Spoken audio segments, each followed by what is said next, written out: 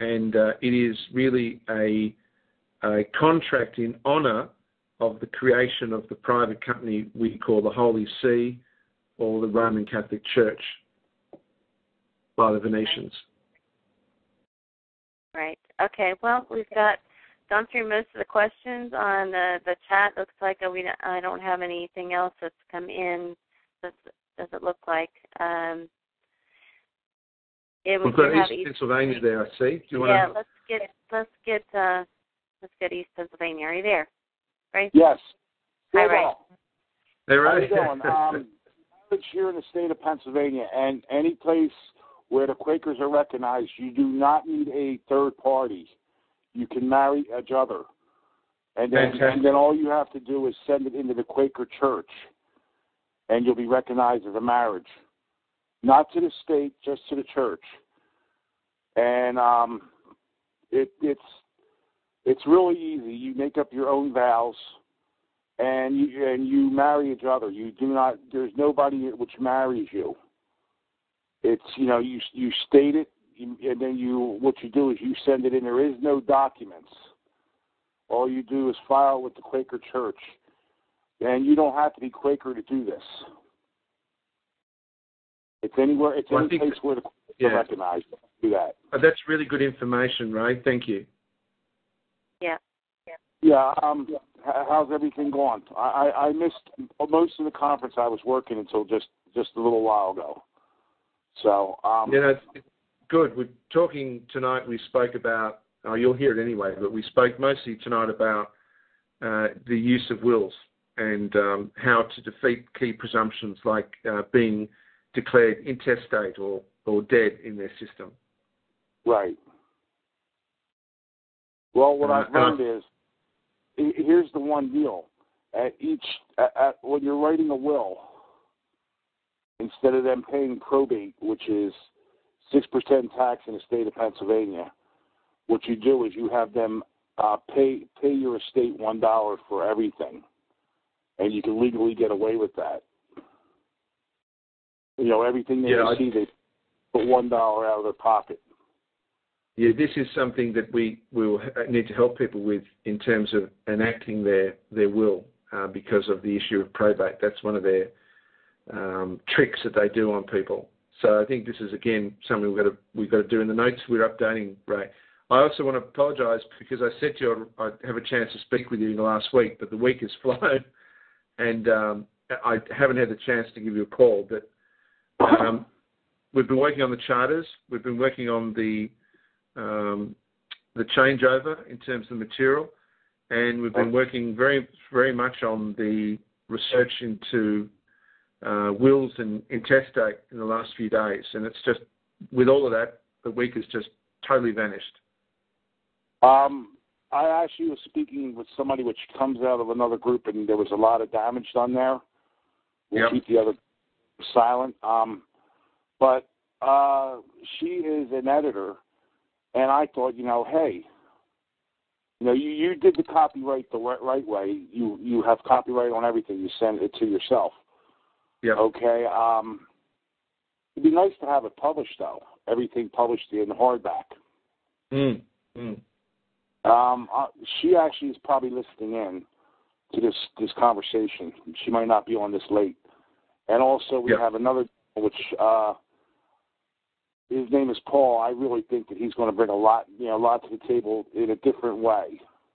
Yep. Not as much as the legalese, but more in industrial.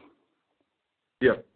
Where we can I think that would be great. And, well, how about this? Because I feel like I remiss last time that we didn't get to speak.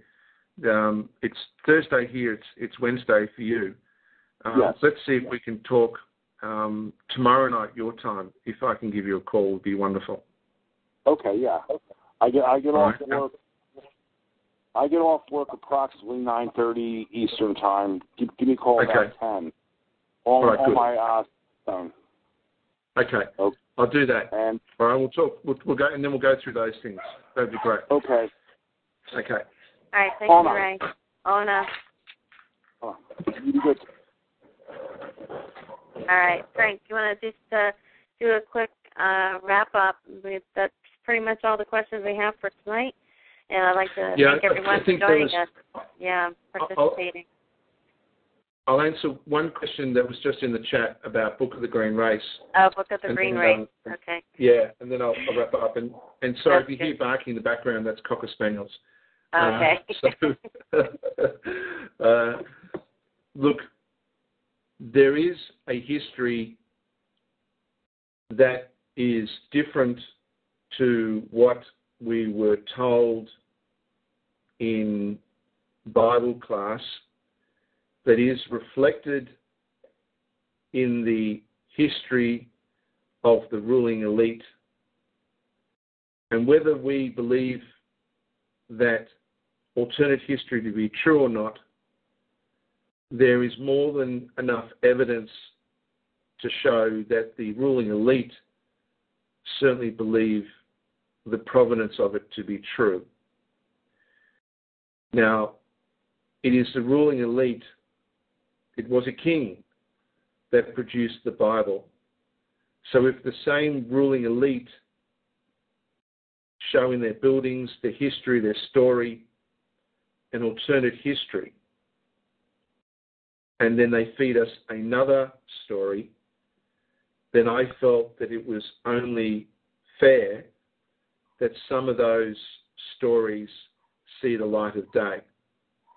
And without going too far into Book of the Green Race and the specific question, and I ask anyone on the call if they want to understand what we're talking about, Book of the Green Race or Libor Clan Glass, which is on one-island.org, is worth reading. It is definitely worth reading. The point I would make is this. The Baphomet, or the Baphomet, the Templars, Sinclair, and a whole raft, tens of thousands of esoteric pieces of art, paintings, and references all point to a history that is contrary to what we were taught, and that's what that refers to. If that is in conflict with your belief system, I'm sorry. As I say, I do not intend in any fashion to contradict people's beliefs. I'm here to help them.